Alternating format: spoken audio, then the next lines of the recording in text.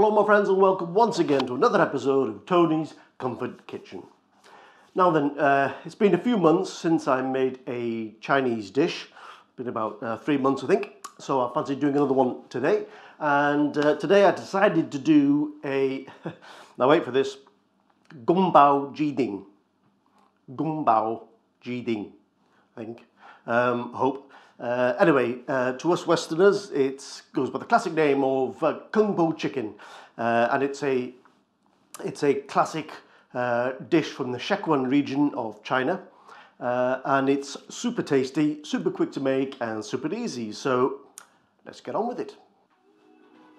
Okay, to start off with, I have I think it's the meat of 3 chicken thighs here, chopped up into fairly small bite-sized pieces. And to that, I'm going to add 1 or 2 ingredients just as a little marinade, just for a short while. I'm going to add in 1 teaspoon of soy sauce, 1 teaspoon of rice wine, and the equivalent of 1 teaspoon of cornflour. I'm just going to mix it all up. The idea is that the cornflour will put a little coating on the chicken when we come to fry it. Now then, this is a Szechuan dish, as I say, from the Szechuan region, and the Szechuan region is famous for, and I'll show you in 1 second. First of all, chili. They like their chili, and I have about 7 or 8. I think it's 8 or 9 chilies here, Chinese chilies, cut up into a centimetre long pieces.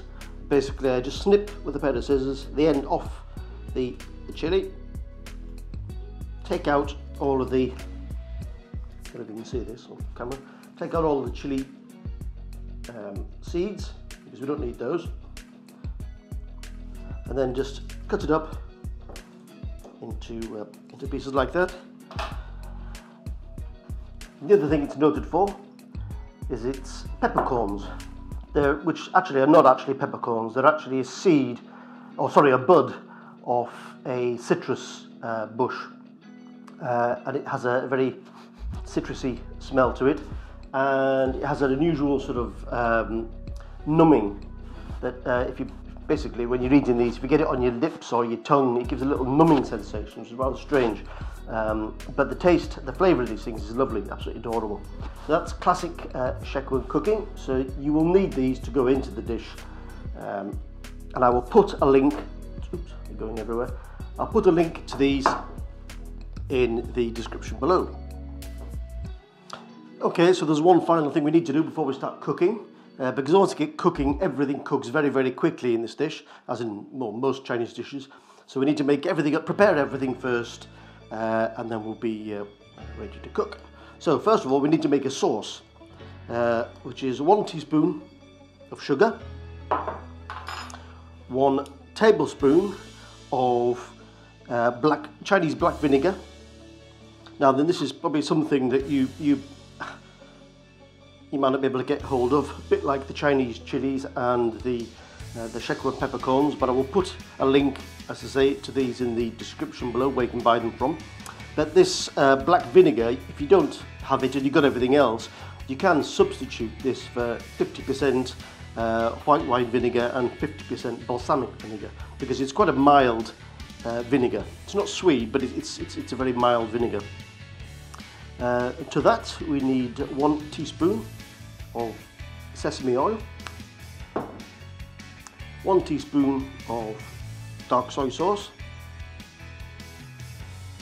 and finally 1 teaspoon of light soy sauce. And that is the sauce done. Just mix it up, let that sugar dissolve into the liquids, and we're ready to rumble. Okay, we're just going to heat the pan up till it's nice and hot. Start to smoke now, so I'll add about 3 tablespoons of oil, vegetable oil. Now once they get cooking, everything has to go in rapid succession, because otherwise you'll burn the chilies and the peppercorns, and we don't want to be doing that. Okay, so we're starting to smoke, so in go the chilies and the peppercorns. And just, they're popping. Ow! Quickly stir those in. Then in goes some green, popping, some green onions, cut about the same size as the chicken. Then in goes some purely optional MSG.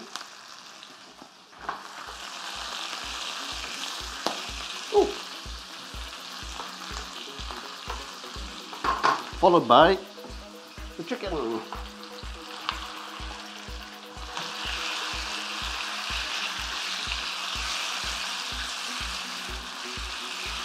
Keep stirring everything around, keep it on the move. And into that goes 2 teaspoons of minced garlic, 2 teaspoons of minced ginger. Hope you can hear me above this noise.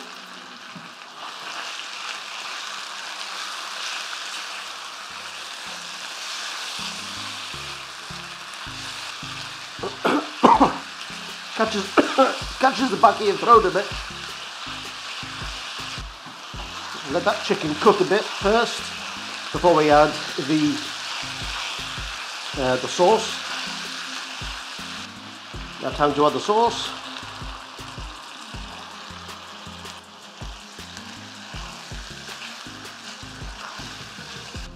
And you can see it's starting to thicken, partly because the cornflower that was in the little marinade that we made. Finally goes in 120 grams of peanuts. All of the items and measurements will be in the description below, so you can check those out if you want to make this dish, and I hope you will. Going to add a little bit of water. It shouldn't take long to cook the chicken, because the chicken has actually been cut up quite small, and it was a very high heat, so it all should be good to eat. Now just to finish it off, I have, if I can get it mixed up, it's a slurry just made up with some more corn flour and a bit of water. Now we'll just bring it all together and it will be ready to eat.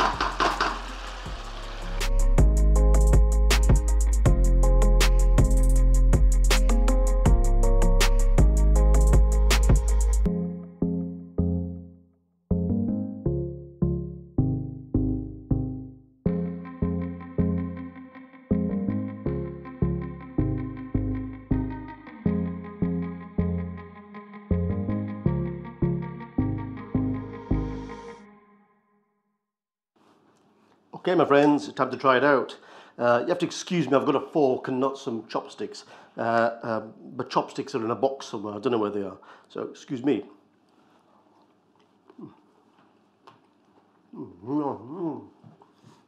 Oh, that's fantastic. It's spicy, but it's not too spicy. Those chilies, it seemed like there was an awful lot of chili in there, but they're not particularly hot chili. Excuse me, I forgot a peanut. They're not particularly hot chilies, so as I say, it seems like a lot of chilies, but it's not. But what I do get is the Szechuan peppercorns. You can feel a little numbingness. It's not a strong sensation, but it's there, you know. Absolutely gorgeous. It's not the first time I made it. I've made it quite a few times. You also get the taste of the vinegar, that black vinegar. It's as I say, it's quite a mild flavoured vinegar, but not as sweet as say a balsamic. and all the ingredients that you possibly can't get in a local supermarket.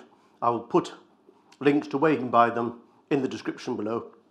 If you like what you've seen, please like, comment and subscribe, and I will see you in the next video. Peace and love, my friends. Peace and love.